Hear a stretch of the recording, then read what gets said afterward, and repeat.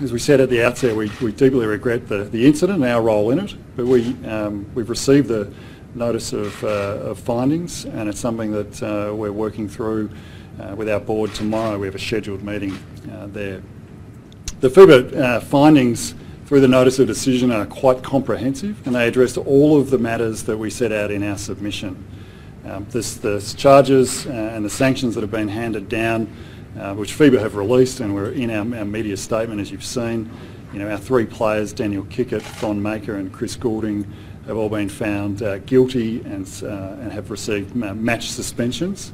It's important to note the match suspensions are for FIBA Asia qualifiers for World Cup. They don't apply to NBL for Chris and Daniel or to Thon for NBA.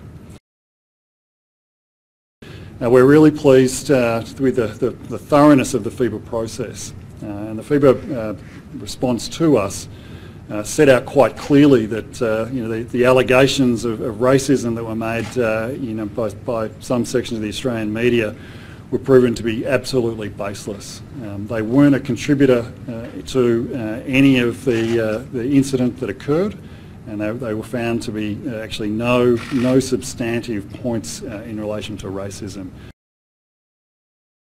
Look, it's unlikely that we will do that.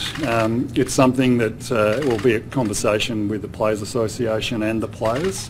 Daniel Kickett's put out a statement through the Sydney Kings accepting his penalty.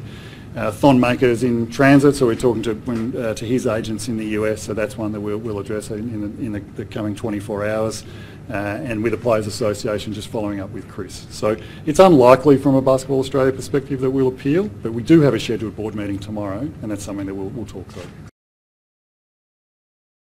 Look, it's the FIBA findings from the panel actually set out the reason that they've provided him with a sanction.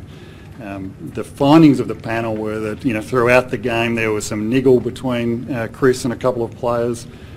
The FIBA panel took the view that actually, you know, perhaps contributed to the third quarter incident. On balance, that's something that we'll talk about tomorrow as a board. Given everything that we saw with Chris under the basket with 20 players on him, it's a little tough to swallow that one, but that's a conversation that we'll have as a board tomorrow and with Chris. Will you be